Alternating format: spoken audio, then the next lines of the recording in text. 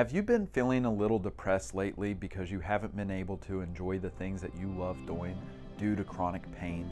Well, let me share a little story about one of our patients. This middle-aged female who has a desk job, she sits for long periods throughout the week, but she is a competitive athlete on the weekends. She does racing events and obstacle course racing as well. And she does go to the gym on a regular basis throughout the week. However, she came to me and she was not in a great mood. She admitted that she's been depressed lately and just has not been feeling herself. And I asked why.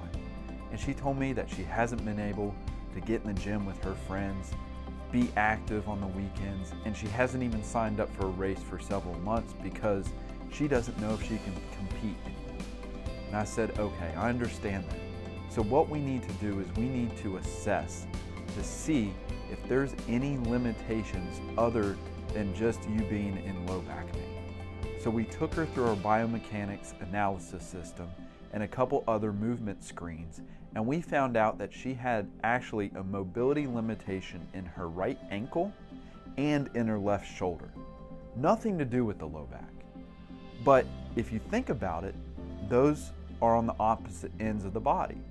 And if those aren't functioning correctly, everything in the middle gets overworked, compensated for, and that's typically where the pain shows up. So she didn't have a low back issue, but she actually had an ankle and a shoulder issue that we had to work on.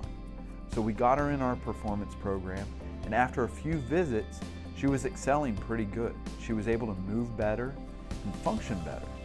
But one day she came back and she was all smiles, very enthusiastic and joking around. I said, whoa, what happened?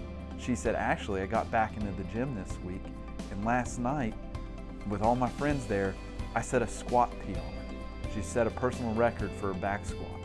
And she said that she was feeling great and that her coach was encouraging her to move forward because she was doing so well. And I said, wow, that's awesome. We haven't even been working on strength.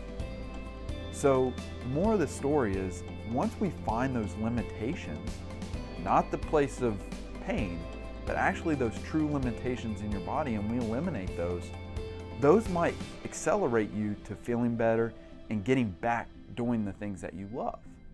So if you're tired of avoiding activities that you like doing or just feeling depressed about it, come see me. Let's talk.